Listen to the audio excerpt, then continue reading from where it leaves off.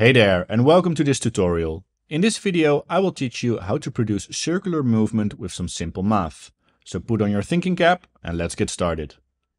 To get started we need something to move around. For this I will create a rectangle node. And to move it around we will need a move node. Next we create a saw oscillator. This will be the driving force of our circular motion. We'll take the output of the oscillator and put it into a sine and a cosine node. Now we'll make a float2 node, jam the cosine into the x and the sine into the y, and we're good to go.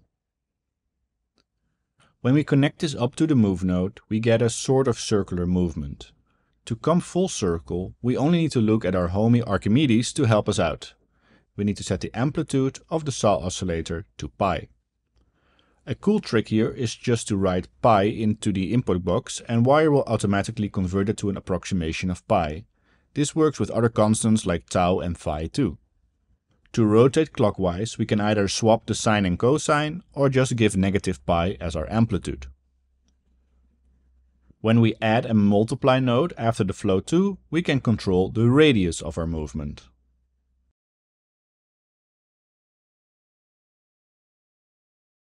And that is how you create circular movement in Resolume Wire. If you have any questions, ask your local math teacher instead of me, and I will see you in the next one.